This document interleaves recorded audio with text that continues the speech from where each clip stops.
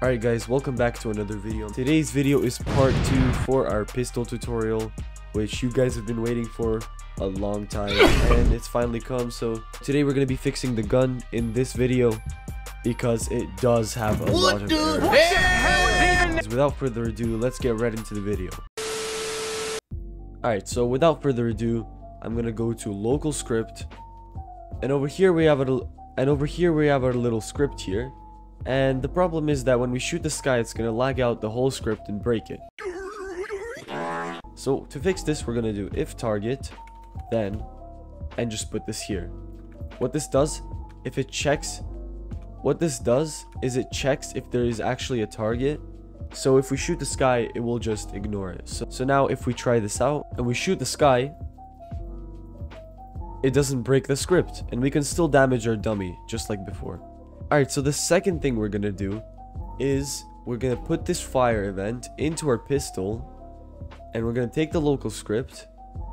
We're gonna do, instead of game.replicatedStorage.fire, we're gonna change this to script.parent.fire.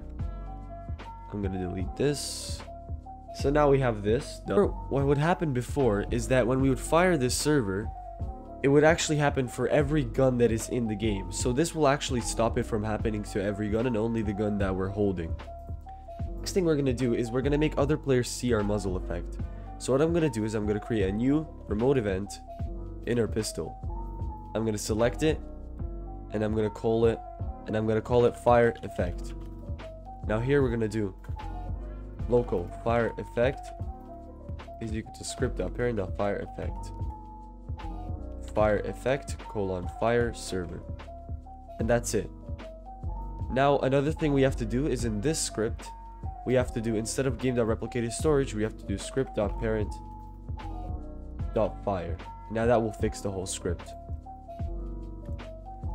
Alright, so now that we have that, we're gonna select this here, Control X to delete it and put it in our clipboard. I'm gonna go back to the script and paste it here, and now I'm gonna do script.parent.fire effect.onServerEvent : connect function, and I'm just gonna paste this in here. So what we're gonna do is here we're gonna do wait for child fire effect, and I realized the problem. We have the sound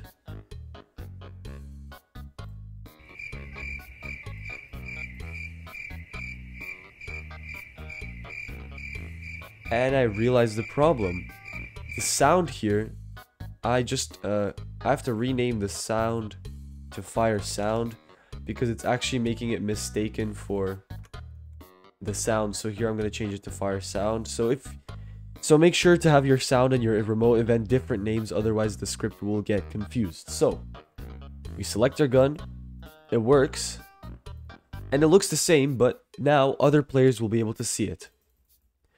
So now we can shoot infinitely, and we don't want that. So what we're going to do is actually make a reload script for our gun. So in order to make our reload, first we're going to get local UIS is equal to game, get service, user input service. Now this is like before, like in our other videos, it's going to check for a keyboard to see if we pressed a button. Alright, now we're going to make a value, int value, in our gun, and I'm going to call it ammo. I'm going to set it to something like 10 for now.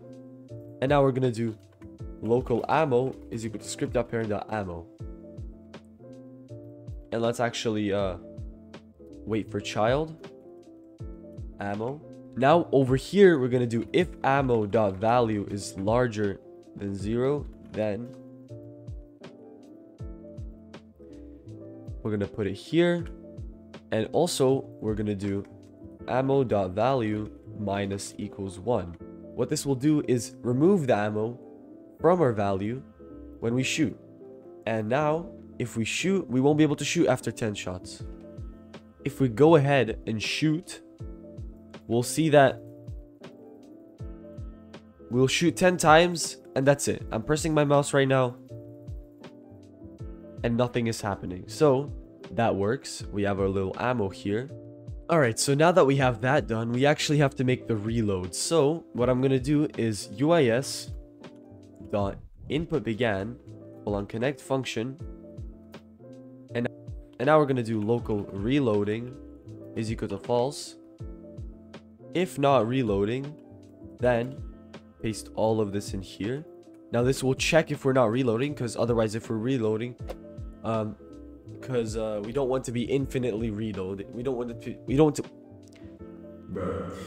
want to be shooting infinitely and shooting while we're reloading. So now we're gonna do, and I forgot to do input. Now we're gonna do if input.keycode is equal to enum.keycode.r, which is gonna be our reload button. Then we're gonna do if reloading is if not reloading, then reloading is equal to true. Wait. I'm gonna wait about 5 seconds, and then reloading. I'm gonna wait about 3 seconds, and then we're gonna do reloading is equal to false. Here we're gonna do ammo.value is equal to 10, and over here we're gonna do else if ammo.value is smaller or equal to 0, then, and then we're gonna do if not reloading, then, and then we're gonna do ammo.value minus equals 1, and reloading is equal to true. Wait 3 seconds, reloading is equal to false. And I forgot, it's not minus equal 1, it's equal 10. So now let's try this out. Right, so now if we do this, we'll be able to shoot 10 times. And then we'll reload, and then we can shoot again. Now, this isn't really visible, so I'm going to get a little audio, and I'm going to call it, and I'm going to search reload. Now over here,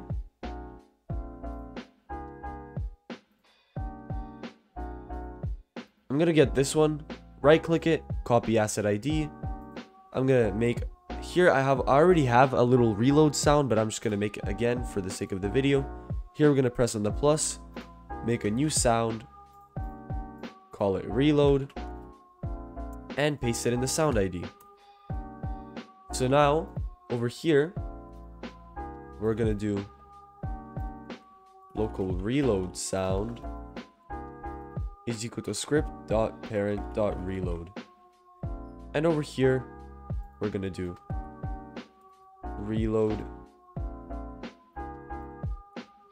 sound colon play. Copy this and paste it here.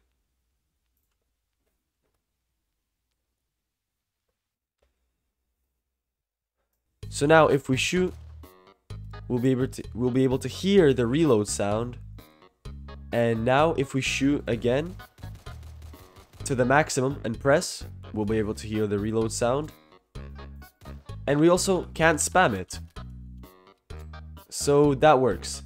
But now we actually have to see how much ammo we have, because what's the point of shooting if we can't really see how much ammo we have, you know?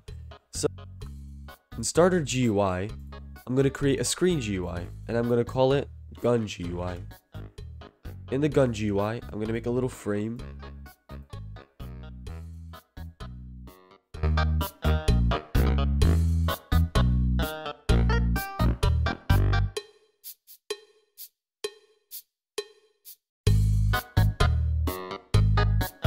Put this, and now what we're gonna do is over here we're gonna do local GUI is equal to player GUI. Now we're gonna do text is equal to local text is GUI dot frame wait for child frame dot ammo. So now over here